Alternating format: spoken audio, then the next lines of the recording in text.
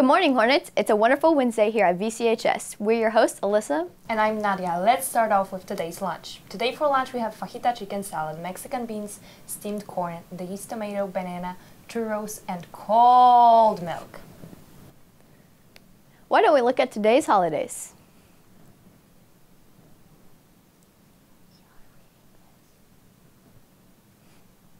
Let's take a glance at our top 5 news stories of the day with Jasmine.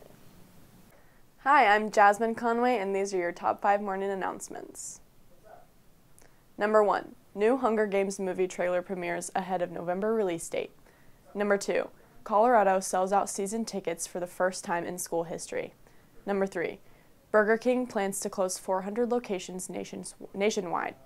Number 4, a Depression-era $10,000 bill recently sold for $480,000. Number 5, a second spotless giraffe has been spotted on a wildlife reserve in Namibia. Next, here's Wednesday's Word of the Day. This week's Word of the Week is emulate. Match or surpass a person or achievement, typically by imitation. Need a quiet place to study? Come to after-school tutoring in the library today from school for some help from your teachers.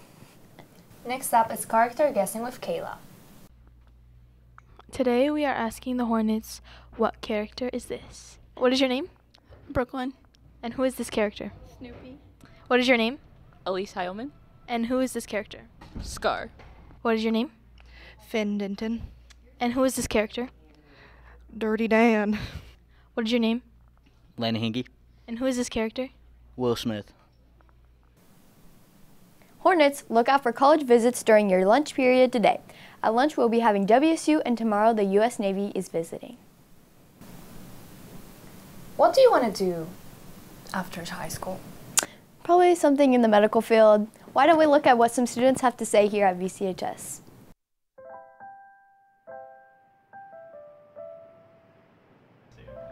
So, sadly, my name is Jared Noble. Mason's making me do this, but what I'm going to do after school is I am legit just going to move to Texas, and that's it.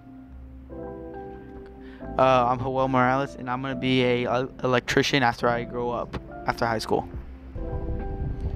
This is Hunter Johnson, and what I want to do after high school is either be a welder or be going to construction or mechanic or farmer.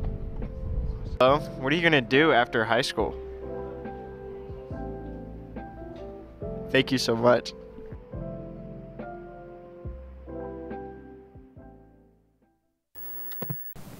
Here is This or That with Brayden. Hi, I'm here with Daisy. Do you like lemonade or apple cider? What's up? My name is Landon Hinkie, and if I was to choose apple cider vinegar or lemonade, I choose lemonade because apple cider vinegar is overrated. Today I'm here with Javier. And would you rather apple cider or lemonade? Lemonade. Okay. And here is Jasmine again with today's weather. Fall weather is almost here. Today's high will be 89 and the low will be 63.